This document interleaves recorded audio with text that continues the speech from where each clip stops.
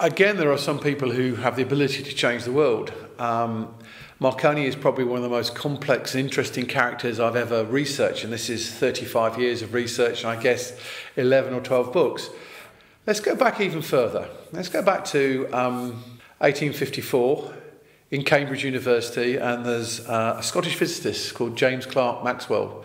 He's working by candlelight with a feathered plume, and he's writing a treatise called The Electrodynamical Study of Radiation. He looks up from that work and realises, or it will be realised, that he has defined what we now know as radio. This is electromagnetic radiation. He has basically said how radio waves work, that they'll be diffracted, they'll be reflected, that they can travel, they can bounce. He'd done it in most incredibly abstruse mathematics. It was so complex that a series of the best minds, the Maxwellians, Fitzgerald, Lodge, took 30 years to work out how good he was. And then it moves to Germany and a gentleman called Heinrich Hertz. People will know the name Hertz from frequency. It took his name. Hertz, a very young physicist working in Germany, he took Maxwell's equations and in a laboratory over a whole year of darkness, trying to get a spark to jump between coils, managed to work out that Maestro Maxwell was correct. The electromagnetic radiation, radio waves existed. And he wrote a paper on it in 1888, which changed the world.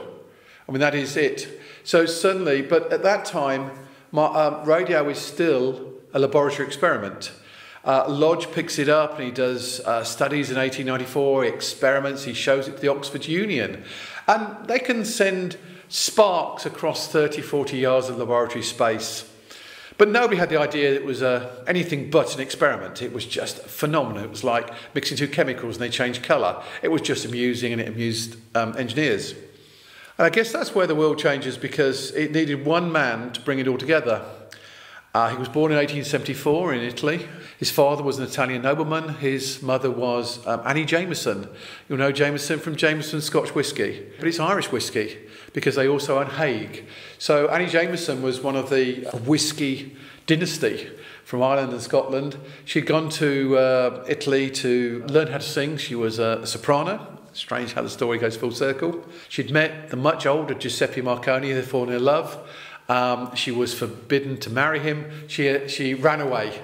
She ran away from her family, married him, and they went to Genoa, then on to Bologna where they lived. And Marconi came along in 1874. He had a very strange upbringing. He was obviously caught between two worlds. His father, an older, staunchly Catholic nobleman. His mother, a very wealthy heiress who liked to travel Europe as part of the Grand Tour. So Marconi was dragged around Europe. He learnt both languages. He was fluent in English and Italian, although he spoke Italian with a terrible accent apparently.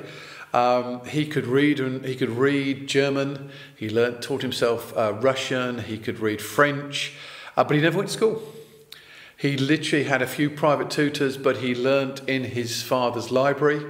And in fact, Marconi not only went to school, but he failed every exam he ever took. By his own definition, Marconi was not an engineer. He was not a scientist. He was not a mathematician. He was probably the world's first entrepreneur before the word had ever been invented. That word is 80 years in the future. But he looked at what was going on. All these engineers and researchers, an Indian researcher called Bose, he's sending sparks to light gunpowder across a compound in Bangladesh and Pakistan in 1890. William Preece, the 64-year-old head of the British Post Office, 88,000 employees, they dominate everything in telegraphs and telegrams.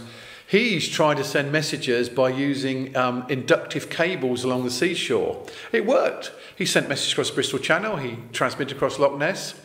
He even shut down all the telephone lines in Ireland and Wales for an entire night to try and transmit across the Irish Sea. It didn't work. There are laws of physics you can't break.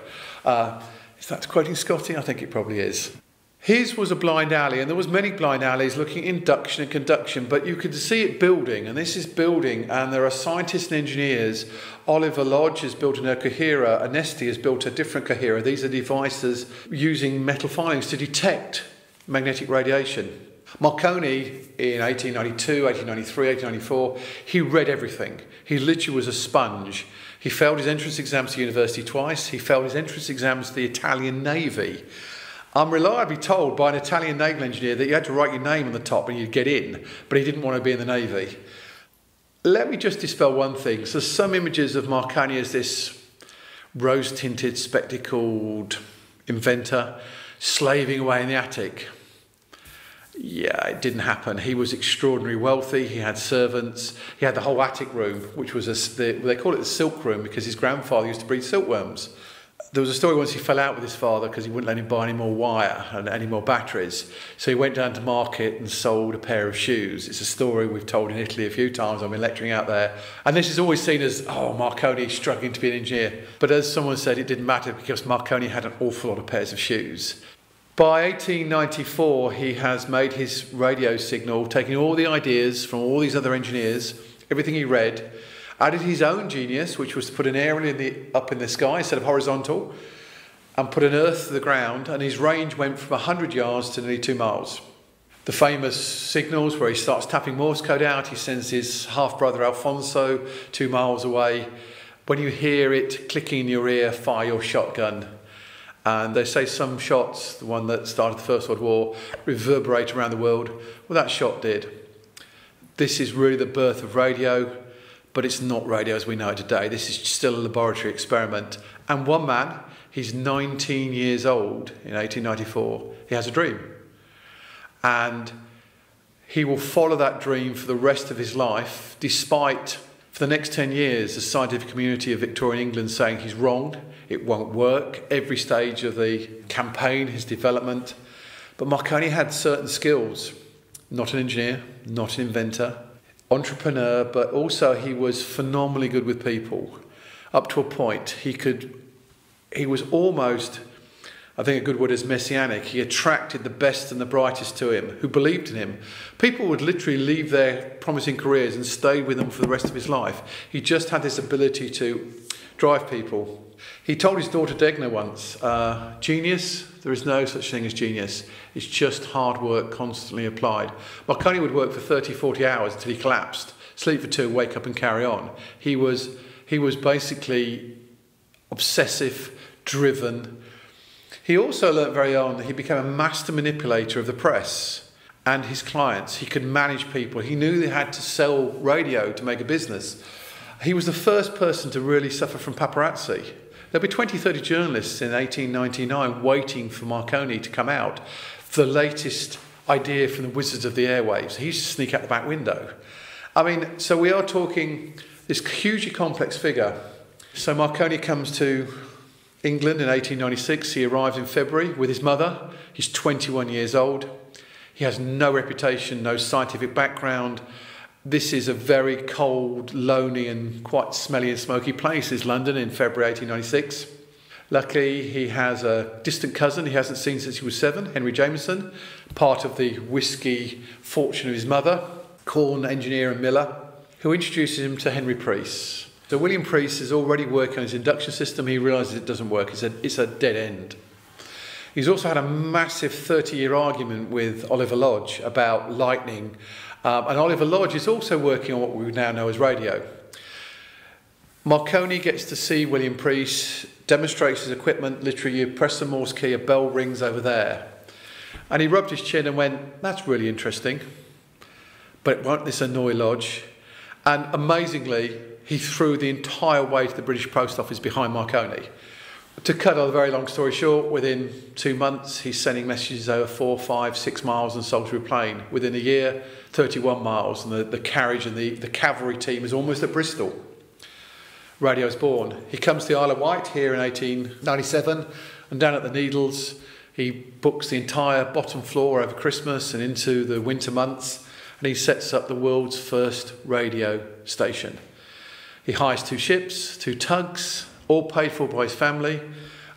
He recruits engineers, and he's suddenly steaming over an 18-mile triangle between Swanage Pier and Bournemouth Pier, demonstrating radio. By the summer of 1898, Marconi has a viable radio system that works in all weathers over ranges of up to 20 miles. That's incredible. As an engineer, I was an engineer with Marconi for 20 years. What happened in that year, it's just incredible. He changes the world. And then, of course, nobody wants to buy it.